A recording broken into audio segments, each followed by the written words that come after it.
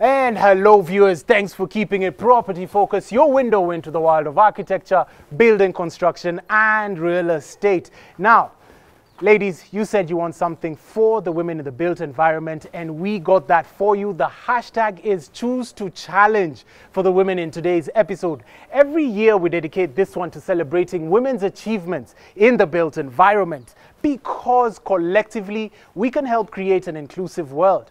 This is your most insightful property show in the country, and we lined up a guest of 3 phenomenal ladies. We couldn't get them all, unfortunately, till next time, but welcome to yet another amazing episode. I'm your host, Peter Ngigi.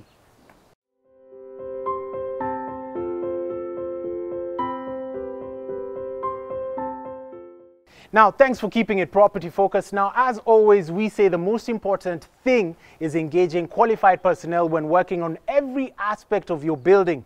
However, many people avoid professionals and construction firms in an effort to be prudent, but end up losing so much more money due to pilferage and shoddy work. If you follow the show, you know it's about cutting costs and not corners. Let's hear from our first guest, Diana Musyoka. Let's go. Good. Now, you know, it's all about cutting costs and not cutting corners. We've always insisted on this. And our very first guest today is none other than Diana. Welcome to Property Focus. Thank you. Thank you. Wonderful. Tell us about yourself. My name is Diana Musyoka. I'm a quantity surveyor.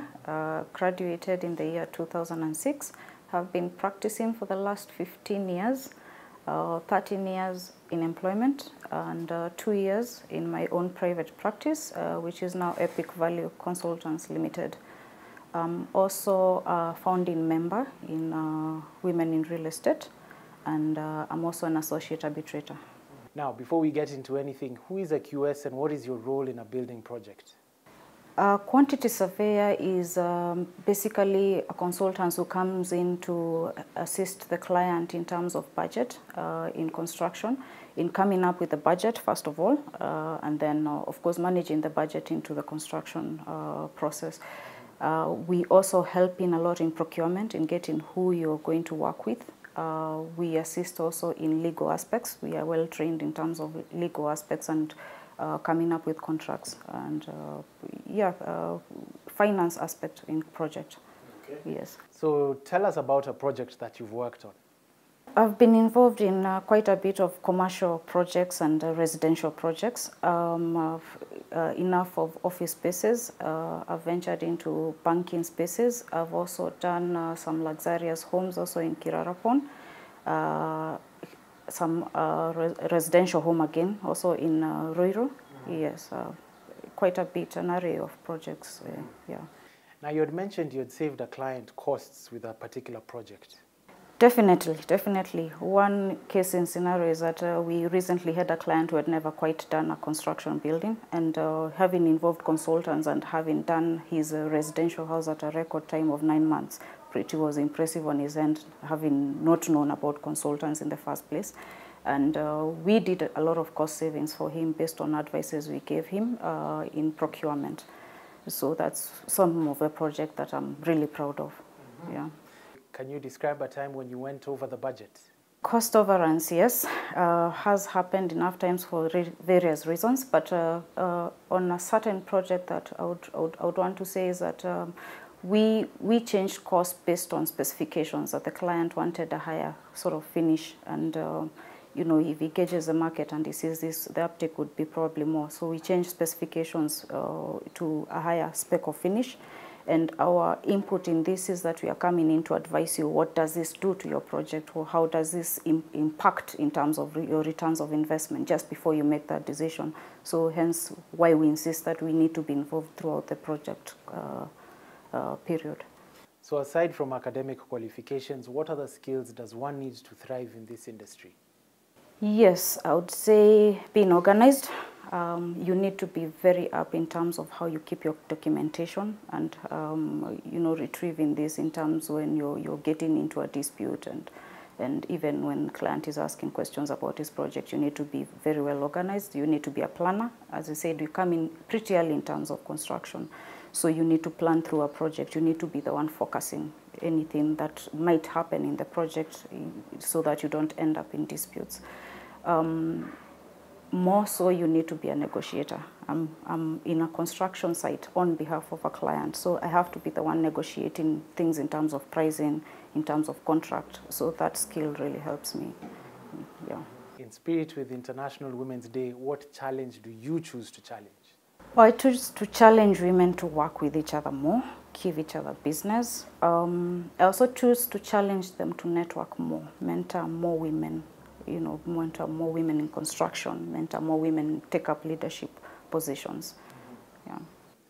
Any advice to women out there? We most of the time are told that construction is basically a male-dominated field.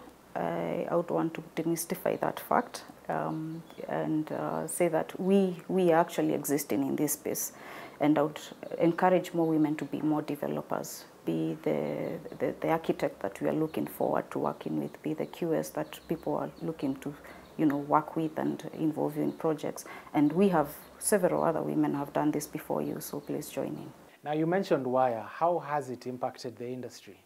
That to me was one passionate move. I have honestly benefited in Women in Real Estate. This is a society that was brought together to encourage, empower, and give women spaces in terms of networking. And we have, I think, accomplished this in helping women take up more leadership positions.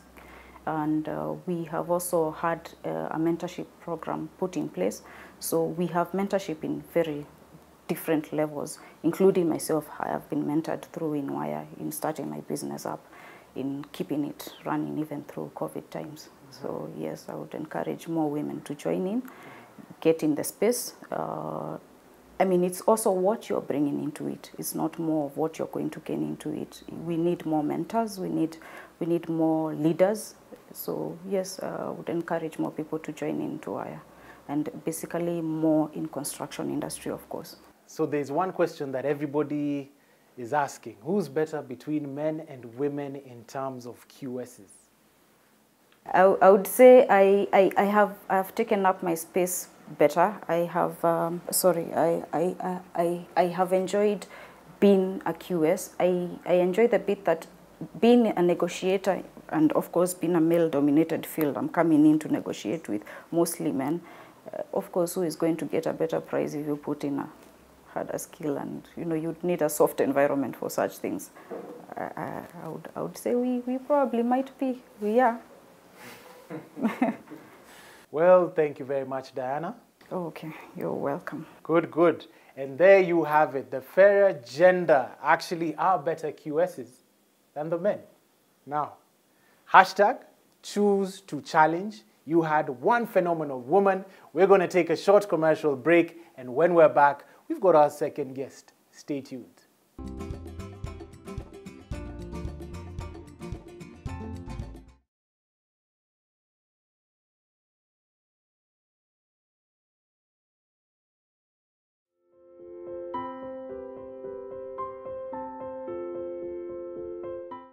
And welcome back from the break, and we've got our second lady who's an interior architect. I never knew what that is, but we're going to find out today, who advocates for sustainable design as a way of improving spaces in which we work and live, emphasizing on the future of architecture being a direct interaction with nature, a board member of the Women in Real Estate, Assistant Secretary of the Architectural Association of Kenya.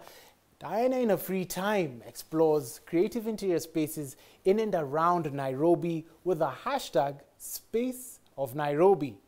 Let's hear all about Diana in just a bit. Hi, Diana. Hi, Peter. Welcome to Property Focus. Thank you. Tell us about yourself. My name is Diana Machoka. I'm a graduate architect, and I'm practicing as an interior architect, and I'm also a woman in real estate. Wonderful. Yes. Who is an interior architect, and what is the role of an interior architect in a project? Well, an interior architect I would describe as a problem solver of space. So it's a marriage between interior design and architecture. So it's a three-pronged job covering space planning, functionality, and aesthetics. What that means is that we are involved from the preliminary design with the architectural design team, planning out the space, making sure it makes sense to the users, making sure the flow of space makes sense, and then we carry on with the design team throughout site visits, throughout the implementation, and ensuring the final user, as the client, enjoys the space that we have created. Yes. Wonderful. Are there projects that you've worked on that you're particularly proud of? Yes, there are quite a number that I'm proud of, but the one that stands out to me is a residential project that we did in Syokimau. Tell us more. I like it because I was personally involved in the design team from conception to construction, complete to interior design. I have a background in architecture. I studied architecture in university, and so it was interesting for me to see how my skills from my architectural course covered throughout the project until we got to the interior design part. Okay. Yeah. Now, in such a heavily male-dominated industry, what else does it take to succeed other than your qualifications? Number one, I'd say in the skills that one needs in such an industry is communication skills. Because like you've said, it's male-dominated, and sometimes asserting yourself or standing up for yourself can come out as aggressive. But learning how to communicate with different personality types, different genders, male, women, different professions, whether it's the engineers, the QSs, the foreman on site, you have to learn how to communicate to the different personalities while still standing up for yourself so that you're not overlooked or taken advantage of. Yeah. Yes. Now, we're looking at a theme which is Choose to Challenge on International Women's Day. What do you choose to challenge? I choose to challenge gender inequality and gender bias, especially for women in the built environment and especially for women in leadership. Currently, the statistics for the number of female architects registered by the Board of Registered Architects stands at 11%, which is a drop from, these statistics are for 2020, which is a drop by 4% from 2019. I know there are factors that, like the COVID-19 pandemic, affected the number of people who are sitting for exams and people who are on projects on site, but I think encouraging more women to join the profession is the way to go, and especially in leadership. I'd commend the Leading Association of Architects in Kenya currently has been under the leadership of women for the past 2 terms, and I think that's a step up, but I think we can go further as women. Yes. You can still do more. Yes. Wonderful. And this is information according to Borax. Yes. Wonderful. Any advice to women out there? I'd advise them to level up and not let their place at the table be taken by anyone else. I think as women, sometimes we tend to take a step back and let other people sit at the table and make decisions for us. But I think the challenge, and I'd advise more women to stand up for themselves. It's about your voice, my voice, your voice personally, taking a self-leadership, leader of self. Wonderful. Diana, most asked question, between men and women, who are better interior architects? I'd obviously say women. I feel like women have, there's a softer side to the business of architecture. It's not just about function. At the end of the day, you want to create a space that people like, that people would enjoy and feel like it's home. And I won't lie, I think women are have that homey feel about them. Well, I feel at home with this interview. Well, thank you very much, Diana. Thank you, Peter. So we've got the hashtag, which is Choose to Challenge, with your right hand in the air. Yes. Good, good. So we're spot on. Yeah. There we have it from our second guest. And up next, we've got a couple of billboards to show you what deals are out in the market. And then we're going to our third guest to just find out a bit more and find out who that is in just a moment. Stay tuned.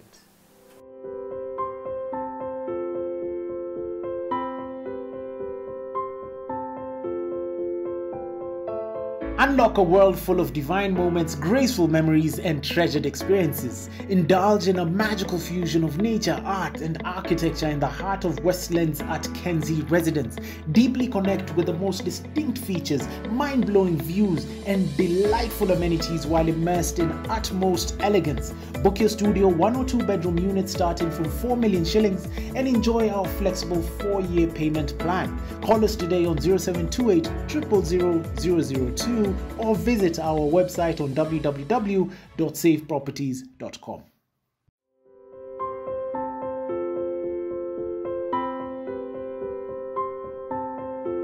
Brilliant. Tell us about yourself. My name is Etta Madete. I'm an environmental architectural designer based here in Nairobi. I've been practicing for about 4 years. I graduated in 2017. So you're not just an architect, but an environmental architect. Tell us about your role in building projects. An environmental designer basically makes sure that the building that is being produced has thought through how it's impacting the environment around us. And in that regard, it is trying to be as sustainable as possible. And the UN defines sustainability as meeting the needs of the present generation without compromising the needs of future generations. What that means is very simply, leave it better than you found it. And that's what environmental designers do. We try to ensure that the building is energy efficient, it is not wasting energy, and it is also water efficient, trying to make sure it's not wasting water or it is using as little water as possible, and also making sure the materials being used in the building are sensible. When I say sensible, is that you're not bringing materials from really far away unnecessarily, like importing goods in which can be found in the local region. It is also using materials which have low embodied carbon, and what that means is that it's materials which have used little energy to be manufactured. I'll give an example of steel. Steel is a great material. It's very strong, very lightweight. However, it takes a lot of heat to create steel members. So for example, on the other hand, you have timber, and timber made from commercially viable forests, so not from indigenous forests, from commercial forests. Those are easily and locally available, and they're warm, and they're also naturally reproducing, so it's renewable. So you can keep planting more commercial trees to be able to replace that, as well as the fact that it's warm, and the people using the space enjoy working with timber, and it's warm, basically. So an environmental designer basically works with a design or with an architectural team, as well as being part of a project team, to really ensure that the energy or the water or the materials that are being used are done in a way that they do not negatively impact the environment. But beyond that, there's the physical aspect of ensuring that the building is good for the environment, but it's also the social aspect. So for sustainability, you need to ensure that there's inclusivity and accessibility. And this goes also for like women, and the disabled, and all different vulnerable groups who have been traditionally excluded from the design and the production of the spaces around us. Yet, all users of the space should have a say in how they've been designed, because you know as a woman how you want your spaces to be designed or how they work for you.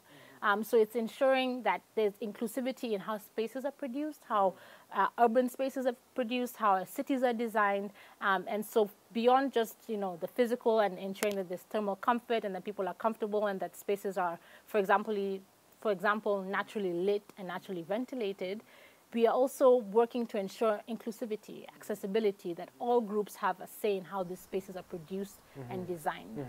Other than the qualifications, what other skills supplementary to qualification help in becoming a thriving environmental designer or architect? Apart from the qualifications, of course, you need to expose yourselves to as many types of spaces as possible.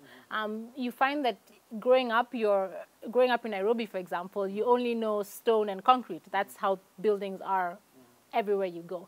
So you need to expose yourself to different ways of building, different innovations, and challenge yourself and the engineers that you're working on. So you need to be able to be very persuasive so that people can feel like they're able to explore a little bit more. And secondly, it's also be really keen on new tools and new technologies coming in.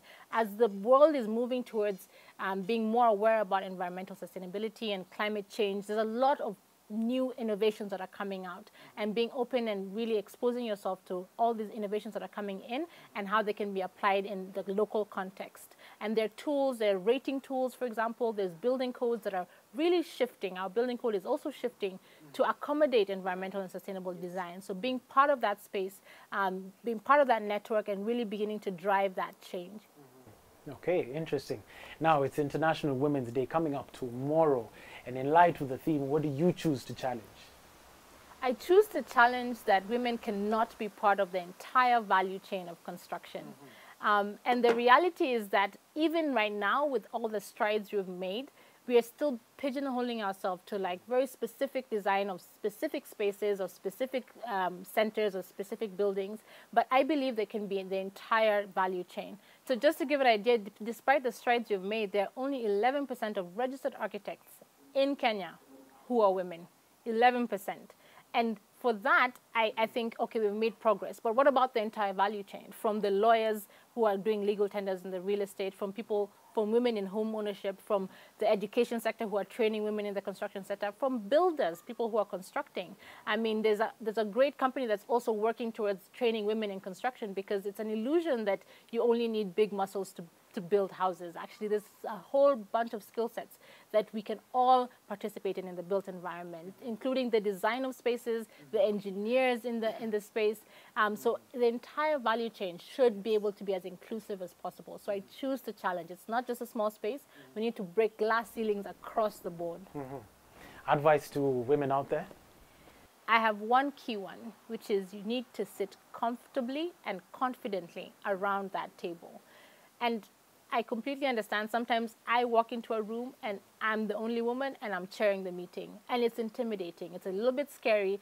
You sort of want to conform to sort of being a little bit shy, a little bit, fly on the wall. But I'm telling you, if you step into that role, you become confident, and you become more and more confident over time to realize that you're the one who's making the decision. So you need to be able to sit on the table and sit comfortably and confidently on it. Last question. Who's a better environmental architect between men and women? Good question, but I think it's in the wrong context. At the moment, we are yet to see a lot of environmental design architects. So I'd want us to revisit that when there are a lot more women in this space who have designed spaces which are able to sort of be counted and be charted. But I would say, at the moment, from the ones who are starting, it's definitely women. Definitely women. There you have it, folks. Well, thank you for coming onto the show. Thank you so much. Brilliant. Now, you've had it from 3 successful women in the built environment. Stay tuned. We've got more. Wow, ladies, thanks for prompting us. And in the spirit of the theme, strike for hashtag choose to challenge. Pose with your hand in the air to our social media feeds. And remember to tag us on Property Focus on Facebook and Property_Focus_ on Instagram. For more information, call or WhatsApp us on 0799078202 and we'll be in touch. Let's keep the conversations going. And ladies, wishing you a fantastic tomorrow, just like you. Amazing. I've been your host, Peter Ngigi.